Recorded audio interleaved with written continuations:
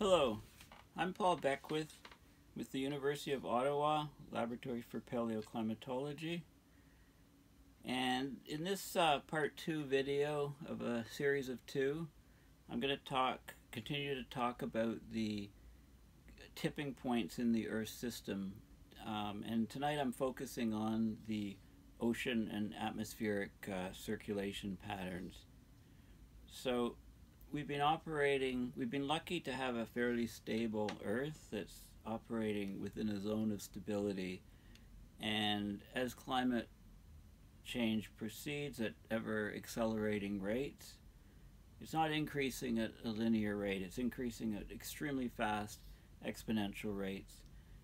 The risk is that we get out of this zone of stability, that the perturbations to the Earth system get so large that there's basically permanent changes, that there's a rewiring, if you like, of the global circulation patterns, and that will make it more and more difficult to continue to grow food to the levels that we're presently doing to feed the global population. So I'm looking at, continuing off, I'm looking at the AMOC, the ocean currents. And what we see here is you've got the Gulf Stream coming up here. The red is the surface currents, and there's a loop here, but there's also a branch that comes right up and crosses the Atlantic and comes right up into the Arctic here, another branch here. As this water is moving northward, it's cooling down, it's very salty, so it sinks down, and the blue and the purple are the very deep water. So it sinks down and then it comes back down as bottom water. There's also the green color is the intermediate level water, okay, about halfway down. So this is, although this curve looks, this plot looks very complex with lots of movements, lots of lines, it's actually not that bad. So the problem is as the Arctic continues to warm more and more and more, and the water is fresher up here, we could lose these northward loops. Okay, we could have a reconfiguration of the AMOC into this sort of pattern here, and that will have profound implications for the planet. Okay, so this is a huge tipping point, if you like, on the system. Wikipedia has good basic information. So the shutdown of the thermohaline circulation is here, and it talks about the weakening of the AMOC that's occurred, and some recent research about the here's a 2015 study showing exceptional slowdown in the last century. Greenland melt is a possible contributor, putting the fresh water on the surface of the ocean. The slowdown since the 70s has been unprecedented over the last millennium. And because the Gulf Stream is slowing down, the water can pile up on the U.S. East Coast. And if it continues to slow down, there's a potential to divert 3 to 4 times the rate of sea level rise on the U.S. East Coast compared to the global average. Of course, there's huge implications and huge effects on the planet. Now, another tipping point was mentioned as the Pacific Decadal Oscillation changing and the ENSO changing, the El Nino, the ENSO, E-N-S-O, El Nino Southern Oscillation.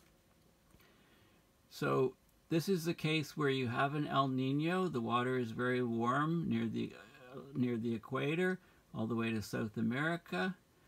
The opposite case is, so this water is warmed up on the far west parts of the Pacific. The trade winds that are blowing from east to west slow down, and this water piles up across the Pacific in this form. The opposite effect is if the winds are stronger and all the hot water is kept over on this side. This is the La Nina effect. And this is the Pacific Decadal Oscillation more relates to what's happening in the North Pacific. So this is a positive phase. You have warm water near the west coast of the US, and you've got cold water throughout the Central Pacific, North Pacific.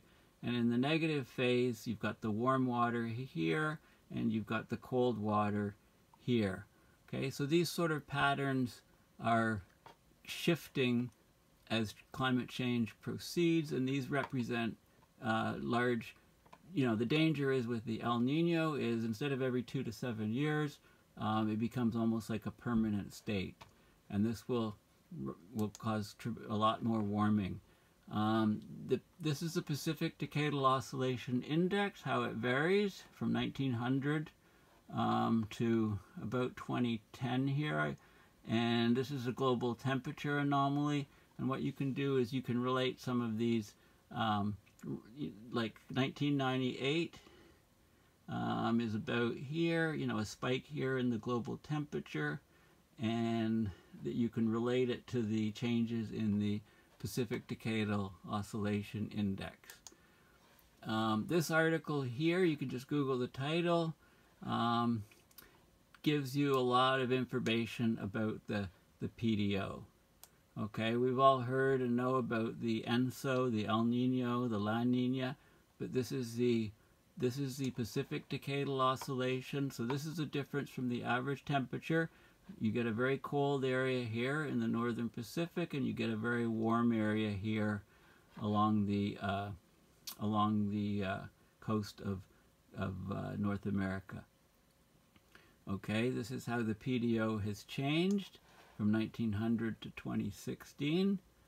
Okay, and what you can see is, there's generally a PDO here being positive here, and then it goes mostly into a negative phase here, and so on. So that can basically be impacted and changed by the there's tipping points in this where it can shift from one state to the other state.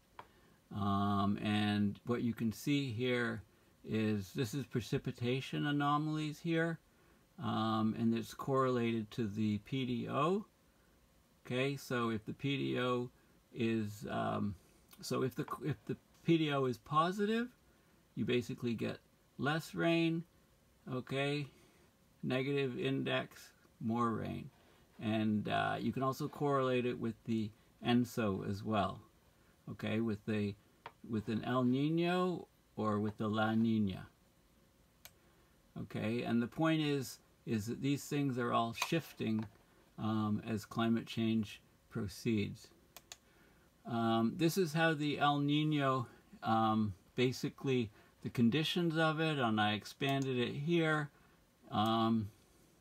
Okay, well, this is the article that it's from. Very good description of the El Nino, the normal condition, the La Nina condition, and how these things affect coral reefs, for example, specifically in this article. But this is some of the key points here. Okay, so these are the trade winds blowing here. Okay, and if these guys weaken, this water that builds up, this warm water, sloshes across the Pacific towards and hits South America. So it brings this very, very warm water across. This is a normal condition. There's more power in these trade winds, and that keeps the water over on this side. So the thermocline is steeper here. When the water sloshes across, it flattens out the thermocline. And then the opposite condition is if these winds are very, very strong, and then the water is pushed even more to the western Pacific. So this is the La Nina condition. Okay, so again, the risk of the tipping point is that we get almost a permanent El Nino state. Okay, of course the jet streams I've talked about a lot.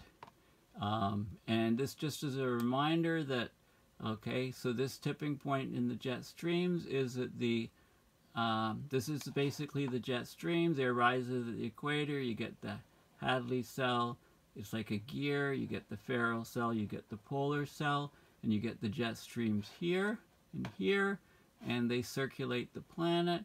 So as the Arctic is warming and warming and warming, so the tropopause, the air is very warm at the equator.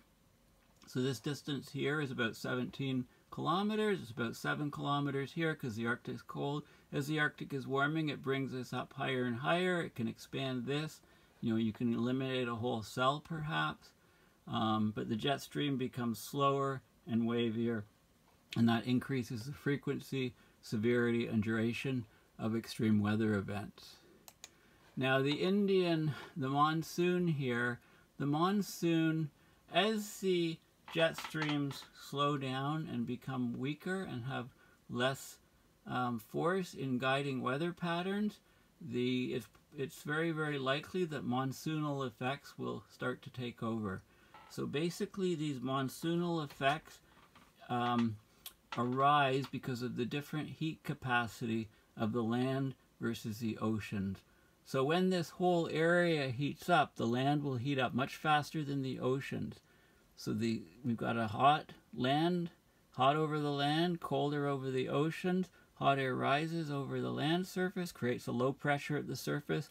Therefore, it draws in warm, humid air from the ocean, which then convects upwards, causing, tremendous rainfall. That would be the monsoon off. The opposite case is the monsoon. That would be the monsoon on, sorry, and the opposite case is if is in the fall, for example, the air temperatures drop, the land will cool down a lot more than the oceans, so now the hot air rises over the oceans and the air is pulled from the land. Okay, so that's the monsoon is off, very, very dry conditions over the land.